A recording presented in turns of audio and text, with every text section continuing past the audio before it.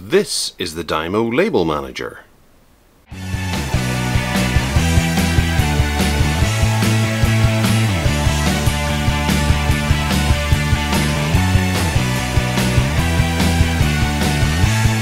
Alright, this is the Dynamo Label Maker from Dymo, not Dynamo, Dymo. This is essentially a label maker, as you can say. If, like me, you have a vast collection of plugs and things that are sticking out of every wall socket around the house and gang fours everywhere, and you have to try and remember what the plug looked like for the particular item that you want to unplug, then this will make life easier. It's 25 quid off Amazon. I plumbed for this one primarily because I believe it's the one that they recommended on the Whatever Works podcast some months ago. It has the Qwerty keyboard and a screen and things, so you can see what you're typing. Typos can be corrected before you actually print off the label and then stick it to whatever it is that you're sticking it to. So on the back here it says it's got 160 features, which seems quite amazing. So type text easily on a computer style keyboard, format fast with one touch smart keys for text size, bold, italic, underline, all that kind of stuff as well. So it has richer text than you would expect from those old punch ones that you got. See what your label looks like before you print. 6 fonts, 8 styles, 4 boxes plus underline. That's pretty much the same as what it says there, but phrased differently. Add professional impact clarity to your labels. 228 symbols, clip art images. Oh, clip art images, so you can just stick a picture of a printer on your printer one. Use quick access keys to enter punctuation because punctuation is important whenever it comes to label making. And power 6 AA alkaline batteries. Not included. 6 AAAs. Oh, I'm currently charging my 4 AA's in the hope that that makes a bit of a difference. But, well, we'll get on with this and see what happens. Because I just remembered I bought these out of Smith's because they were 89p, which means it'll work for at least 3 or 4 minutes. Okay, so falling out is the unit itself. We'll come back to that if there happens to be anything else in the packaging, of which there is.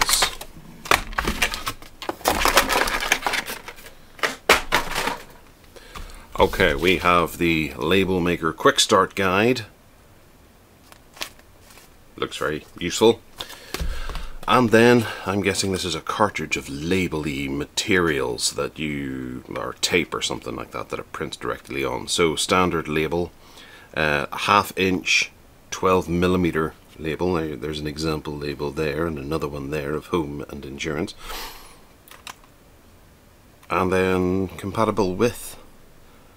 Right, okay, so if you happen to have bought this, have lost the cover or whatever and need to know which one it is you're buying, it's this one.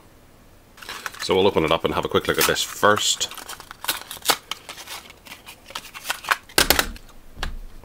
And it's a funky little cartridge that has many gouges and things.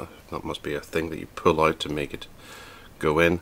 Black and white. You must be able to get colour ones as well. Correct and incorrect. So there's instructions and all that kind of thing. Okay, so the Dymo easy to use. We'll peel that off because that's only going to get in the way. We have a power button here. We have buttons along here, bold, italics. So these have been installed to make it easy to flip between bold and non-bold. Underline, change the direction of the type. And then that must be print once you're satisfied with it. And then there's a button here which chops the tape. We have a menu button here, a D-pad plus an OK button in the middle, and a back button. You know, come to think of it, all of the controls here are enough to be able to play Doom. So we'll have to see if we can force Doom on here.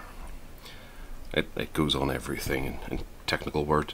1 to 0, QWERTY to P, A to, well, there's full stops, punctuation there. Then we have special characters down here for differing areas across Europe and things like that, so we can get rid of that button altogether now. We have backspace here. We have switching between caps lock or maybe a shift function and enter. So there's tons on there. Around here we have a cutout. That must be so that we can see how much tape we maybe have left or something to that effect. We have the battery compartment here for the 6 AAA batteries. There's nothing down the bottom, nothing on the sides aside from that big choppy button. And then at the top we have, oh, a power. Ah, that could work if we run out of battery power during this video, which is entirely likely. And then a door that we open for us to place this in. And I'm guessing that we have to remove this before we place it in. Actually looks like a stick of chewing gum.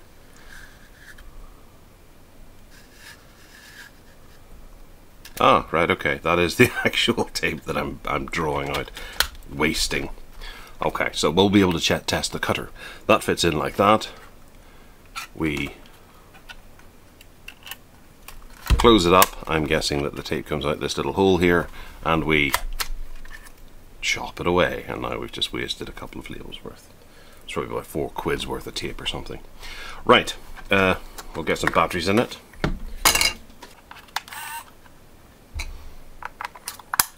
Okay, we got the last battery in there and it leapt into action. So we can turn her on. And it's asking us a bit of a setup.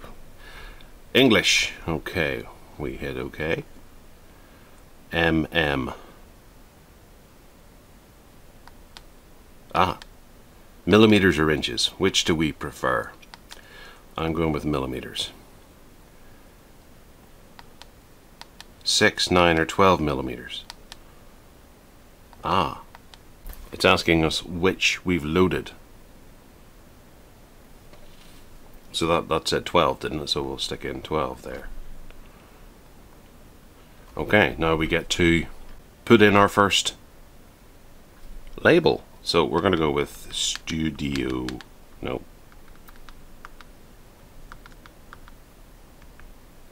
See, we switch case there. UDIO. Studio. We'll go back to capitals because it's so easy to do. Doesn't automatically flip back. So Studio Lights. In fact, because it's singular, we'll put Studio Light 1 there.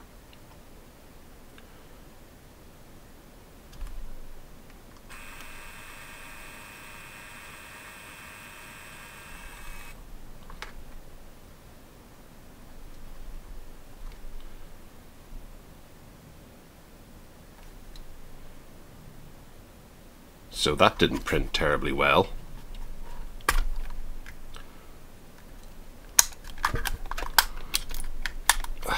Because there's a problem here.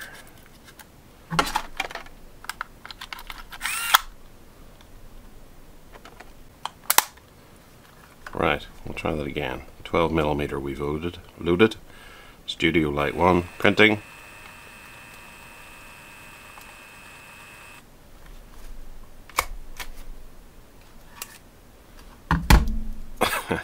And we now have Studio Light 1. Typeface is okay. The T looks a bit thin compared to the rest of it. But it works.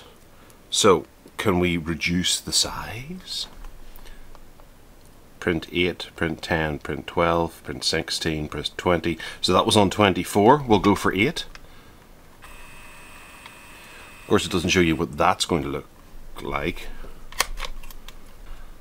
We can obviously bold it if we need to. That might look a little better bolded, although I would probably have to trim that myself just to make it really neat.